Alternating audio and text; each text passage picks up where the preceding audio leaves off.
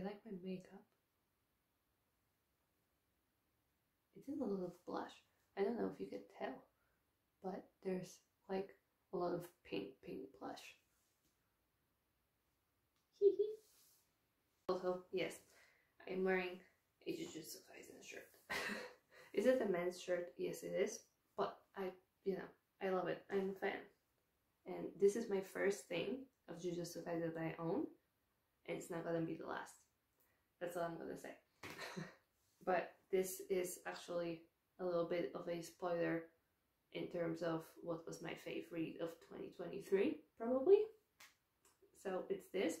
And there's another book that I don't have with me, but anyway. Hello everyone, welcome back to my channel, or welcome if you're new here. My name is Ola. This is my little corner of the internet where I share my life and books. Now I have a little bit more since I brought some from home. We're gonna try and read these this month / the next 2 months. So we'll see how that goes, but Happy New Year. It's 2024. Crazy. This is the first video, like bookish, totally bookish video of 2024. And it will be all the books that I've read in 2023. We're gonna be looking at everything that I've read on the list. I have my storygraph here on my laptop. You can check out the reviews for these either on my Instagram or on storygraph. I have some on storygraph. I have a little bit more on Instagram since I usually think I've posted every single book that I've read on Instagram with a review, so you might want to check that one out. And in some posts I did leave like a link or like disclaimer that there's a longer review on my storygraph, and those are usually for the Cassandra Clare books. I think it was around that time that I was doing like longer reviews on storygraph. But you can also add me on storygraph, link down below. Same for my Instagram, it's also down below. And yeah, without further ado, let's get to the books that I've read in 2023. How crazy is it that it's 2024? I have not really done like resolutions, let's say. I haven't really done like reading resolutions, I don't think, or have I? I'm not sure. I just want to enjoy what I'm reading, and I want to read whatever I feel like reading without like any sort of weird pressure, or without feeling like I have to be reading the new books that are coming out or anything of that sort. I guess it's that, pretty much. Yeah, I just want to, have fun with it. Also, this is a new edition. Do you like it? I thought that I would do like a little bit of a light here. It was kind of sad, and I really love lights. So I decided to take some from home and bring them here so this room would be a little bit more lively. But yeah, let me know what are your reading resolutions for 2024 in the comments if you want to, and I will get to all the books that I've read in 2023. I have reached my goal. My goal was 100 books, but I read 140 because of manga, let's be honest. But I do count manga to my reading goals. I know that some people like, apparently I assume from what I see that people have a problem with others counting like graphic novels and manga and those sort of things as like books for the reading goal, which is a little bit weird to me personally, because like you're also reading manga, you're also reading graphic novels, so I don't really get it. But anyway, my reading wrap up. There's this wrap up thing on storygraph, which is like really cool. I have read 28,892 pages, which is awesome. My first book was The Body in the Library by Agatha Christie, and my last book was Jujutsu Kaisen Volume 19, hence the shirt that I'm wearing, because I'm repping Jujutsu Kaisen because I love it. I know that it goes to weird places later on, but I'm really enjoying the reading experience still, despite all the things that are happening and that I know are going to happen. Like, I still really enjoy it, and I think the author is doing a really great job. So you embark on exciting adventures, delve into dark and intense narratives, and enjoy some lighthearted fun. Most of the stories developed at a steady pace. I have my drink here as well because, let's be honest, I'm gonna be talking for a while probably. This is tea with lemon and honey, and I really love this cup, this mug. I brought it here from home. My pages actually went down a lot because I have read the most in April, which was 4,651. But oh well. The genres I spent the most time with in 2023: manga, which is over 100.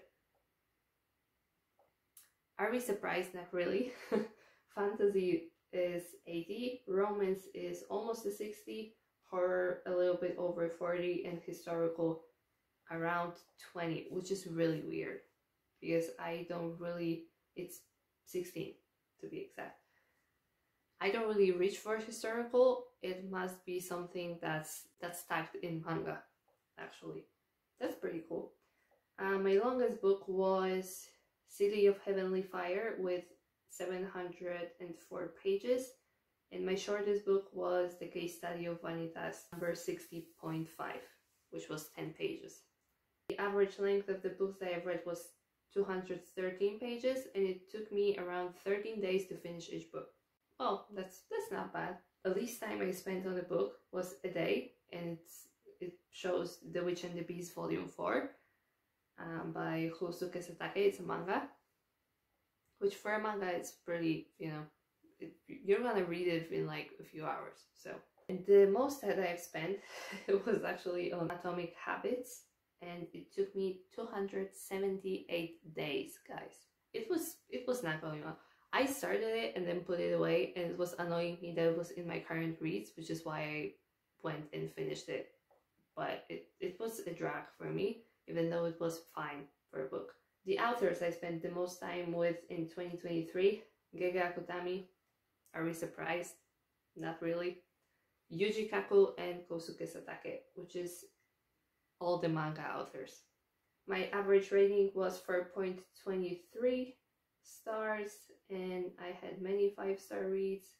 Highest average rating was in February with 4.5. Turns out January wasn't my favorite month with an average rating of 3.87. In April, I have read 4,651 pages, like I said, which was the most pages I've read in a year. Most shelves was A Court of Thorns and Roses that I've given 3.5. Shelves was More Than a Married Couple But Not Lovers, Volume 5. My rating was 4.25, and highest rated here was Kubo Won't Let Me Stay Invisible. It was a 5-star, and my rating was also a 5-star. I've explored what? I've explored the works of 35 new authors, including Akutami Yagitogi, Jorge de Sena, and Brianna West. I have no clue. Jorge de Sena. I have no clue, but I guess we're gonna see, because I don't think I've read anything. 107 of the books you read were part of a series. Yeah, it was only new stories and ideas for you this year, no rereads. That's actually not true. I have reread The Old Man and the Sea. That wasn't the first time that I read it. It was a reread. I decided not to finish one of the books that I picked up this year, and yeah, it was Sayer, one of them, by Uvem Akpam. I just didn't, like, it wasn't going, the writing wasn't it, and as much as like the stories in it like are probably what happens, fictionalized, it was just not it. Sorry. And I read 19 books from my own shelf this year.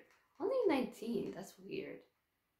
There's that. Those are the stats. I think those are all the stats. Okay, we're gonna go into the books that I've read. We're gonna start with the first book that I've read until the last one. Earliest read to latest read. I've started with The Body in the Library by Agatha Christie, and I give it a 2.5. It was a drag. I didn't remember the characters. It was just not it for me personally. Miss Marple books seem like really hit or miss for me, but usually a miss. I've read The Witch and the Beast, volumes 1 through 4, and that's A very good manga if you're looking for something that is like very fantasy heavy and has no romance, because it has no romance. But it's a very good manga, and the witch is a guy and the beast is a girl. And that's what I'm gonna say, because like it's really good. Just read it. I gave volume 1 3.25, volume 2 3.75, volume 3 3.75, and volume 4 a 4-star. Then I've read Dumaki by Stephen King, which was a fantastic read. It's one of my favorite reads ever, and it's definitely my top read of 2023, right next to Jujutsu Kaisen. Because it was brilliant. My brother actually put me on this book. He told me about it for years before I actually got to it, and I'm really glad that I did read it last year, because it was fantastic. So good. I truly recommend. 5-star, obviously. Then I've read The Old Man and the Sea, because it's one of my favorite classics ever. And I've read it in school, and ever since then I've loved it. It was like in primary school, I think. I gave it a 4.5, but it's a 5-star in my head and in my heart. Then I've read The Witch and the Beast Volume 5, which I gave a 4-star. A Court of Thorns and Roses, which I gave 3.5. It's just, the first book was like really, nah. it wasn't like bad per se. It was just, okay, one thing, definitely the writing. Like, people really love to say that Sarah J. Maas's writing is really bad.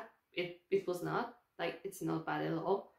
And the only thing that was really annoying was like the plot points and the characters and how they went about like the plot, right? And that's like something that made me give it like 3.5, because it was kind of light bulb moments for them. It was just really only okay. I read The Witch and the Beast volume 6 through 9, and I gave all of them a 4-star. It's a very good series. It did not hit like higher mark than 4-star for me just yet, but it's very good. I read Spy Family volume 11, which I gave 5-star. I read this on an app, so I read it basically bi-weekly, Manga Plus, and it's great. So I just have to like follow up in terms of like which volumes are which chapters, because it doesn't say like which volume it is on the app, because they just have chapters, right? Then I have read 101 Essays That Will Change the Way You Think, and I give it a 3.5. It was okay. Some essays were fine. Some essays were kind of boring, I guess. Like, it wasn't anything new. It was everything that I could find online. And there's a lot of things like that on Instagram even. If you're into like quotes and those sort of things, you probably have heard like most of these already. And not from this book, just you've heard them in general. A Court of Mist and Fury, 5-star. So good. I did not expect it, but it was so good. The Alchemist by Paulo Coelho, 5-star. Again, chef's kiss, so good. Also, I did see a line that is actually in one of my favorite BTS songs, Tomorrow, and it's from this book. Then I've read The Ice Guy and His Cool Female Colleague, which was an anime that I started, and I started the manga because of the anime, obviously. And I read volume 1 through 4. I gave all of them a 4-star. It's very cute, and the characters are super nice. The visuals, the art style, just so good. The author is also on Instagram, and she's like super sweet. I would recommend like checking out her account as well, because she has some like additional like little snippets and little arts like from the Ice Guy and stuff. So I would recommend that you see that, and it's a very cute manga. If you want something very chill and lighthearted, I would recommend. Then I've read Milk and Honey by Ruby Kaur. I don't know how to say the last name, I'm sorry. I gave it a 4-star. It was very good. Some of the poems like really hit, and I like poetry, you know? I've grown to know this about myself. Last year, I feel like that I really enjoy poems. I usually just saw them like on Instagram and stuff, and I would read them and I would be like, okay. I would read them and I would be scrolling further. but I think that last year I really dawned on me that I really enjoy poems. So then I've read Jujutsu Kaisen Volume 1, which I gave 4.5. I mean, do I have to say anything? Because I don't think so. Then I read Death on the Nile, which I gave a 4-star. Poirot Agatha Christie books, so good. Like, they're just good. I think I went on a spree of reading Jujutsu Kaisen from what I can see. Because I read volume 2 through 11 and volume 0. And these basically range from 4.5 to 5-star. Obviously volume 0 was a 5-star because Yuta, my fave, right next to Fushiguro. I mean, obviously my favorite is Fushiguro, but Yuta is like a very close second. Just adore them. Then I've read The Picture of Dorian Gray by Oscar Wilde. I give it a 4.5, a recommendation from my best friend because it's one of her favorite books. And I really enjoyed it. It just didn't give me 5-star vibes because I find it like very fascinating that I focus on different things than she focuses on. If you've read this book, let me know like what you thought, because I think it was like really good. It was very good and I enjoyed it. I've done like a lot of like annotating in the book as well. It just didn't live up to like my kind of 5-star read. Then I read Jujutsu Kaisen Summer of Ashes Autumn of Dust novel, which is a light novel in the Jujutsu Kaisen world, and I give it a 3.5. And the reason for that is that light novels really read like very young, because they're basically as if you're reading an anime a little bit, you know?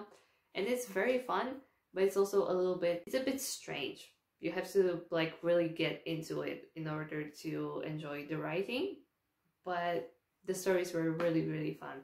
I remember them still. Read again Jujutsu Kaisen volumes 12 through 16. I think this was the end of the Shibuya arc and I had to take a breather because oh my god. It was a lot. It was a lot. This was the moment where I gave volume 13, 14 and 15 a 5-star. So it says a lot. Then I read Hell's Paradise, Jikokuraku volumes 1 through 3. Enjoyed it a lot, really like it. Then I read More Than a Married Couple, But Not Lovers, volumes 4 through 9. See, this is what makes up most of my like reading here. It's a lot of manga and it's a lot of series. We're just in a month where I've been reading a lot of manga at the moment. More Than a Married Couple is like a very cute manga. It's super pretty. Like the characters are just so stunning, so cute, so pretty. The girls are like the girliest girls ever and I love it. There's just a lot of miscommunication, which is annoying. And there's a lot of like holding back and things like that. And it's just, yeah, it's just kind of a mess in that sense, but it's worth the mess for the rest of this. Then I read Amada-kun Level 999, volumes 1 through 6. It was good, but at some point it started being like very boring to me. The game aspect in the manga was like, it was fine, but it was a little bit too cutesy for me, you know?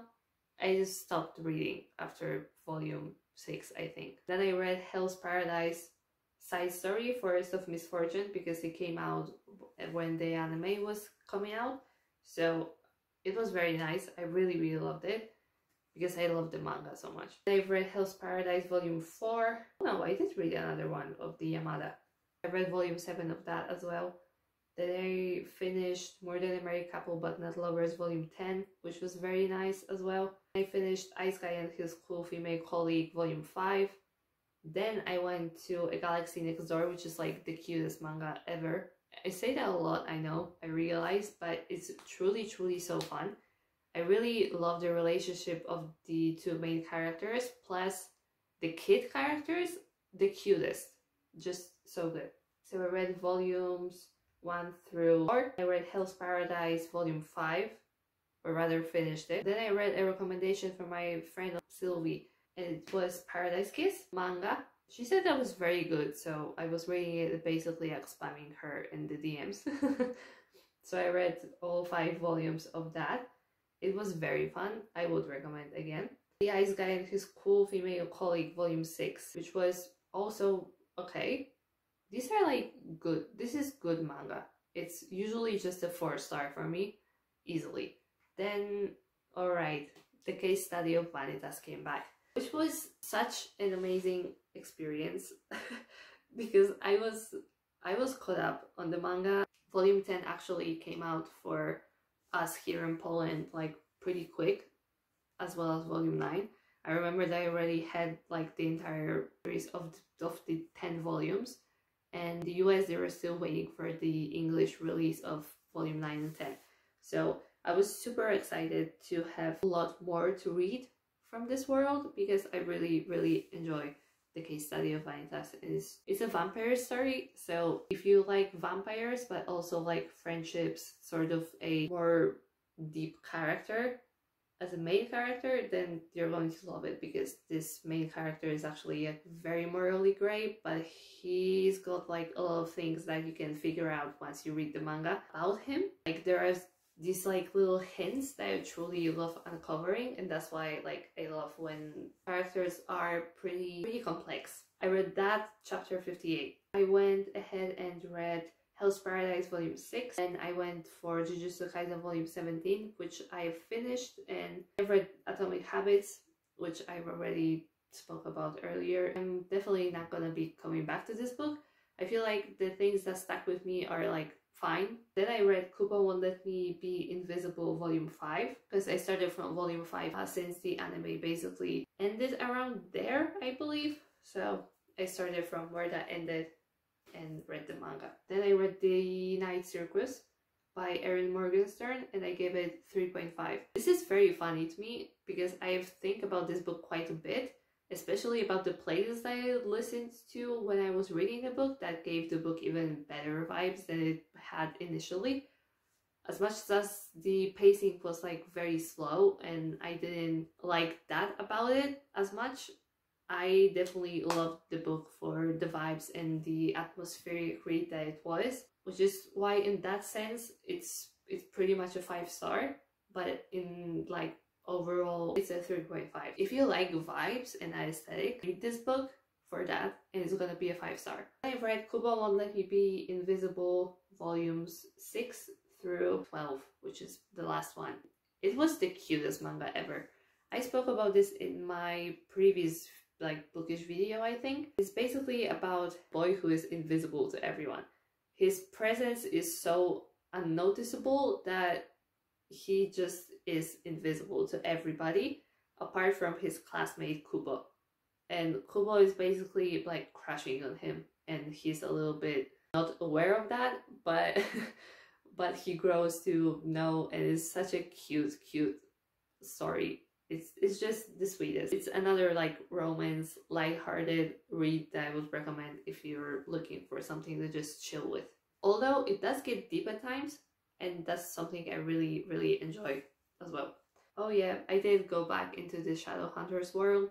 This was my like a little dip into it. I read the Mortal Instruments book 2, which was City of Ashes. It was okay. I remember the first book being like way more cringy than the second book was.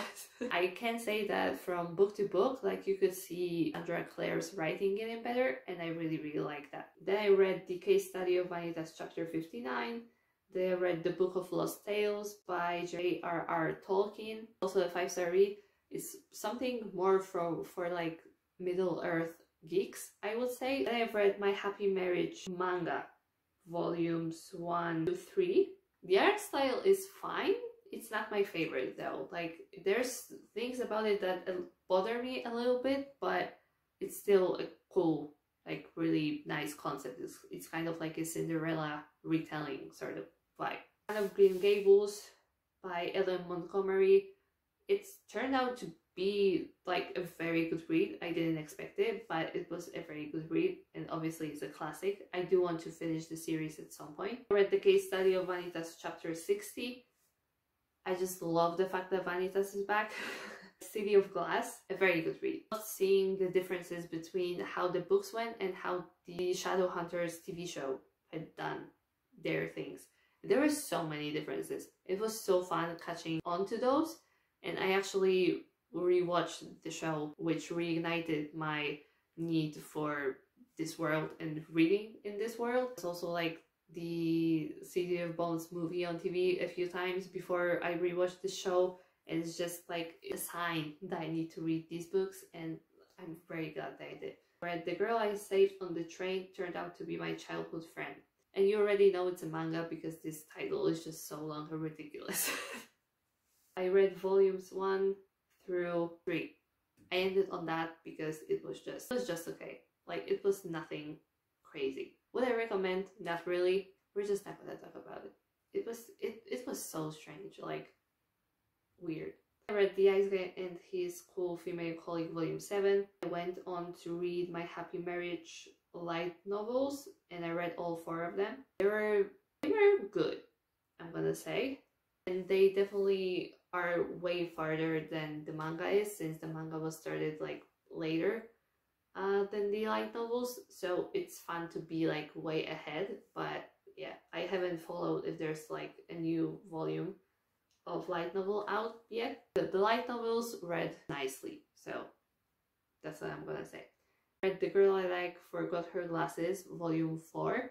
I started with 4 again because I was watching the anime, so I just sort of looked where I was in the episode that I watched and then started the manga. So it was volume 4 through 11. Again, it's a school setting, but it's such a cute manga about a girl who keeps on forgetting her glasses, and the guy who always like sees that happen, and he likes the girl, and he finds it very endearing that she forgets her glasses, and they just sort of, you know, start sharing textbooks in class, and like they just form a friendship, and then that friendship blossoms into something more.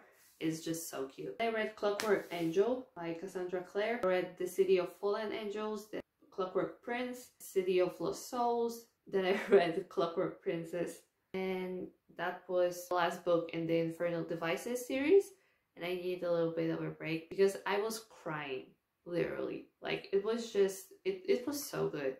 Especially, like, for me, Clockwork Prince and Clockwork Princess were like the 2 best books, but the entire series is just a 5-star series. I read it in order of release. Then I read My Dear Curse Casting Vampires Volume 1, which was a manga that I saw on one of the apps, and I was just like curious to see. Well, I saw it and it was okay. It's very insta-lovey, which I'm not a fan of like in particular, but I mean, it's pretty. The concept is cool because it's vampires again, and it's like a world where you really like have to be careful because these vampires like are sort of taking over. Like, people know that they are a thing, and it's dangerous to be out in the world. So it's a very cool concept overall. Then I read The Case Study of Vanitas 60.5. Finally got to reading The Pension Life of Vampire Volume 1. It's on the Manga Plus app. It's so cute. The art is so pretty. I adore it so much. And the concept is also very fun, but it's also about vampires again. So, but it's the cutest. I really like it. It's kind of like a found family, building friendships. It's such a good vibe. I love it. City of Heavenly Fire, which is the last book in the Immortal Instrument series, and it was okay. Like, I don't mind the ending, I guess, but it's like, when I look back on it, it's kind of underwhelming a little bit, I guess. But it's like, it reminds me of the show and how rushed it was, and I really wish that they had more time to execute this book in a much better way, because in the show it was like so rushed. But the book itself was, yeah, I'm gonna say it was just good. Then I read A Robot in the Garden by Deborah Install, and I did not expect this book to be as good as it was, but it was very fun to read. A little bit of a sci-fi book where people already own like androids, and there's robots, and those help out in your households. And when you then don't have a robot, it's basically saying what kind of status you have in society, you know? So this man finds a little, or rather his wife finds a little robot in their garden, and the man just kind of, you know, looks at it and then sort of bonds with him, and he wants to fix him, and because of all the adventures that they have together, they create like father-son kind of bond, and it was just very sweet to see. It's very much found family, and it was so good. I read Hell's Paradise special one-shot side story, then the case study of Vanitas serial 61. I went ahead to finish Hell's Paradise, which the vlog is not out yet, so I'm very sorry about that. Hell's Paradise volume 7 through 13. I'm gonna know my thoughts on this when I post the vlog where I have read these volumes, so I hope that you're gonna stick around for that. You can subscribe and turn the bell on so you get notified when I post a video, and I will make sure to like put it in the description or the title that that's the vlog, obviously. So that I also finished My Happy Marriage volume 4 of the manga. It was good. I read Spy Family volume 12, which I think that I've actually read and finished like way before I actually put it here, because like I said, it's all chapters on the app. You don't really know what sort of like volume you are reading. Case study of Vanitas serial 61.5, which was good. I feel like I'm expecting like way more because I was very hyped for the first volumes. Really truly loved where it went in volume 10 as well, but right now it's just like a very slow process of like starting this new arc, I think, and reading it monthly is what makes it like makes me feel a little bit detached from the story as well, which is sort of, you know, but it's still a very good manga. I still love the characters and I still love what it's about. Then I read My Dear Curse Casting Vampires volume 2. I gave a 4-star because like I said, insta love is just not my kind of thing, I think. Besides that, plot point is very good. I finally finished The Wind's 12 Quarters by Ursula K. Le Guin, and I give it a 3.5. There were some stories that I really enjoyed, and there were some that were just going over my head. Then I read The Ice Guy and His Cool Female Colleague volume 8. I gave it 4-star. Like I said, it's a very good manga, but it's just good. Super pretty. It has a cool plot because the main characters are actually adults and are working in a company. Sort of kind of refreshing and very nice, very light-hearted, so I would recommend if you're looking for something like that. And it's a manga, so it's very quick to read. You've Reached Sam, which I don't have with me. Dustin Thao. I give it a 3.5 because, well, you can read my thoughts in my post on Instagram, but I'm like very conflicted about this because I don't think I like the characters much, but I did like the concept of the book itself. It did make me tear up a few times, and that was fine because it's a book about loss and grief and like how to deal with that. But also I think that it could have been executed in a better way, maybe character sense or something. Like, I don't know, there was something about it that just didn't hit for me as much, but it did definitely make me think that fights and like holding grudges and things like that are just super pointless, and we should really appreciate the people that we have every single day, because you just never know. Then I read The Case Study of Vanitas serial 62, which was also a 4-star, but that one was better than the last one because it was finally like kind of dipped into a little bit more of what the arc is going to be right now, and I really like that. And then I have read Jujutsu Kaisen volume 18 and 19, and that's how I finished my year, because I wanted to finish Jujutsu Kaisen, or rather catch up with Jujutsu Kaisen to what's going on the app right now. So I'm currently at, I think, volume 21, so it's such a good manga. Like, I gave volume 18 and 19 5 stars, and oh my god, guys, I was freaking out about Megumi. Like, I'm sorry, what? The boy was going feral. I was just so shook, but I loved it so much. I just adore his character so much.